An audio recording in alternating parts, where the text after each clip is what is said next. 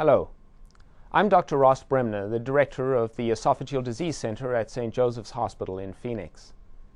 I'd like to take a few minutes to discuss gastroesophageal reflux disease, otherwise known as GERD.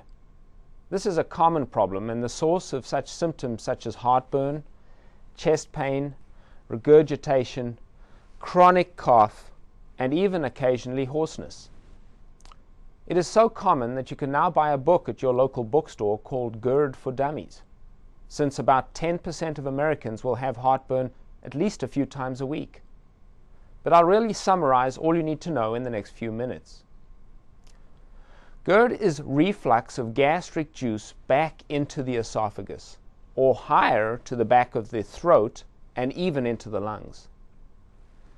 This gastric juice, which is most commonly acidic, results in substernal burning discomfort, otherwise known as heartburn. The most common cause of this disease is a weakness of the lower esophageal sphincter. This is a muscular type valve between the esophagus and the stomach. This valve normally prevents gastric juice from entering the esophagus. But in our society, it's typically weak. This may be the result of overeating or eating frequent fatty meals which distend the sphincter, decrease its tone, and allow acid to damage the lower esophagus. Commonly, there is an associated hiatal hernia, and this is where part of the stomach starts to push up into the chest. This usually results in an even poorer ability of that sphincter to control reflux. Sometimes the hernia can become very large, with most of the stomach herniating into the chest, as you can see on this X-ray.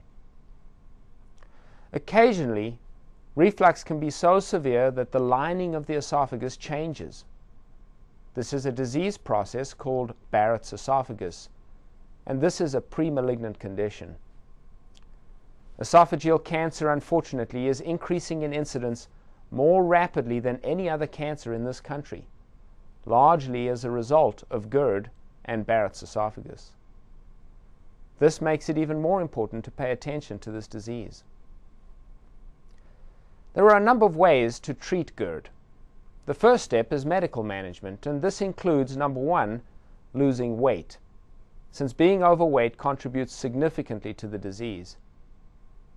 Taking medications such as H2 blockers like ranitidine, or using the more powerful anti-acid medications called PPIs, such as Nexium, Prevacid, or Acifex is the next step. There are a number of these medications available and more are appearing on the market all the time.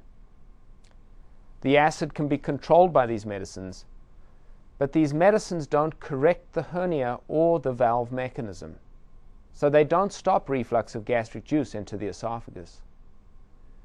This gastric juice may still cause damage to the esophagus, and patients may still complain of regurgitation and may have this juice go down into their lungs, a process called aspiration. For patients with severe reflux, those with Barrett's esophagus, those patients that don't want to be dependent on medicines for life, and those with aspiration symptoms, an anti-reflux procedure should be considered. This is an operation designed to fix both the hernia and the valve at the bottom of the esophagus. This procedure is most frequently done laparoscopically, that is, by using minimally invasive surgical techniques. The procedure involves using a portion of the stomach to recreate a valve mechanism as seen in this cartoon. The operation is done under general anesthetic, and most patients go home the day after surgery. The success in controlling reflux is as high as 95%. And most patients will not need any anti-acid medications after the surgery.